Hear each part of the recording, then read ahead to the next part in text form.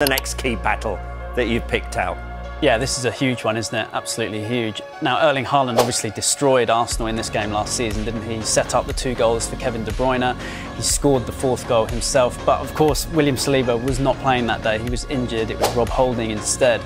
So this will be a really interesting duel at the Etihad Stadium. And you have to say, looking at the Emirates game in October, Saliba had the better of it, didn't he? That day, Erling Haaland didn't manage a single shot, let alone score a goal. In the Community Shield as well, Erling Haaland didn't manage a shot in that game. Arsenal fans will remember that body check on Haaland that went viral at the time of that game. He's had an excellent season, Saliba. A bit of criticism from Didier Deschamps, the France boss, this week, but for Arsenal, he's been absolutely superb.